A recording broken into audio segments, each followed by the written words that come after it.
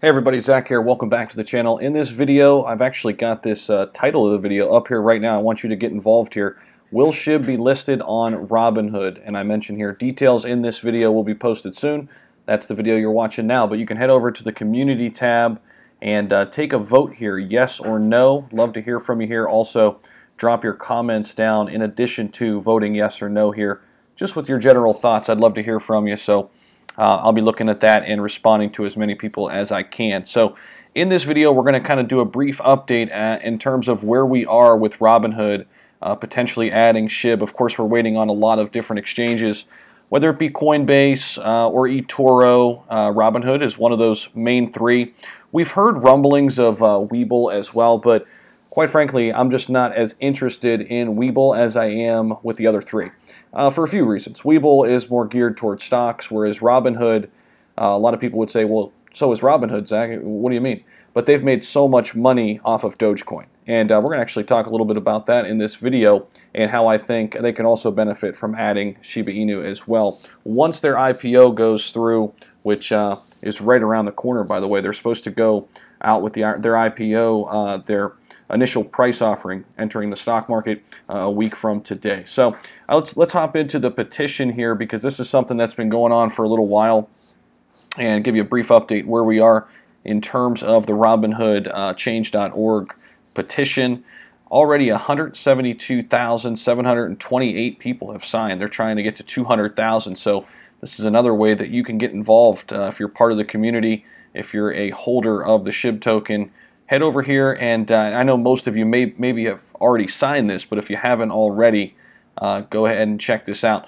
They still need 27,272 more signatures to reach the next goal. So they're on a kind of a trek toward 200,000 before that new goal is set up here on change.org. All right, so a couple articles here I want to touch on, and I've got some things highlighted here for you. Just pulled out some of the important pieces. Robinhood's crypto trading division, Robinhood Crypto, is set to pay another $30 million settlement to the New York State Department of Financial Services, the NYDFS. And this is, not the first time for Robinhood. Last December, the U.S. Securities and Exchange Commission, or the SEC, they slammed Robinhood for $65 million. The firm was said to have allegedly provided customers misleading information. Of course, many of you know what happened with the GME and the AMC saga, as well as Dogecoin. They basically said that there was misleading information about the revenue source in its communication with clients between 2015 and late 2018.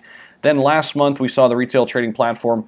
They were asked to pay $70 million in a penalty for its system-wide outages and false or misleading communication related to trading practices. So they have not been new to battles with the government and the SEC here, but with all of that behind them here, at least momentarily, they are pushing forward toward their plan for an IPO. So despite all of this legal and regulatory tussle, Robinhood is still going to go ahead and move forward with trying to get to the NASDAQ next week. So their big debut is slated for July 29th, which is a week after the time of this recording.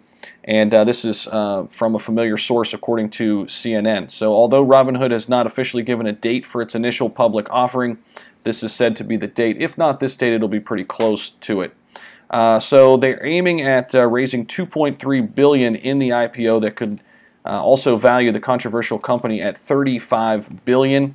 It's a far cry from where Coinbase was, but still, I think Robinhood can still be really big in terms of the SHIB token in particular, given how successful it was with listing Dogecoin on their platform. Of course, Doge and SHIB, very similar in that community coin market. So here's another article. We'll talk about a couple other interesting tidbits here. Although the amount is significant, it's a little bit lower, that 35 billion number, a little bit lower than the expected. Initially estimated was 40 billion, due in part to kind of just slow crypto trading right now. But of course, that could ramp up at any time, and Robinhood could be on a discount once they file their IPO next week. It says here they're going to see 55 million shares also offered at an estimated cost of $32, in between $32 and $42 The company hopes then to raise that 2.3, somewhere in the neighborhood of 2.3, 2.5 billion. Robinhood shot into the international spotlight, of course, last March when it became the center of the GME saga, as we've kind of hit on in that last article. And it says here there's actually a mention of SHIB down here. So the incident was the first major incidence of meme stocks. I like to call them community coins. Shares are assets whose value is driven by a community joke or meme, which in turn led to the prominence of meme coins such as Dogecoin and Shiba Inu. Now, what does all this mean for SHIB? Well, here's kind of what I think, and I just want to kind of talk right at you here, and I'll pull up the chart here just so you can see that in the background. So here's what I think this means for SHIB.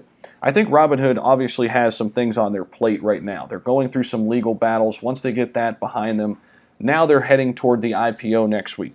Once they file for the IPO, and they're a publicly traded company, I think Vlad and company are going to look at crypto as a potential opportunity to make them a whole lot more money. Okay, here's why. All you have to do is do a little bit of digging. Google this yourself. Robinhood, how much money they made on Dogecoin in 2020 and 2021. One asset class, one.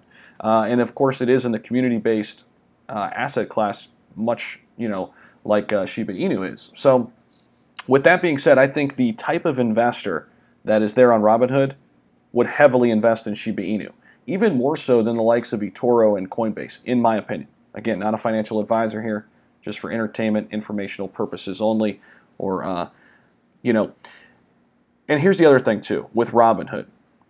They're going to continue to be in the public's eye moving forward, right?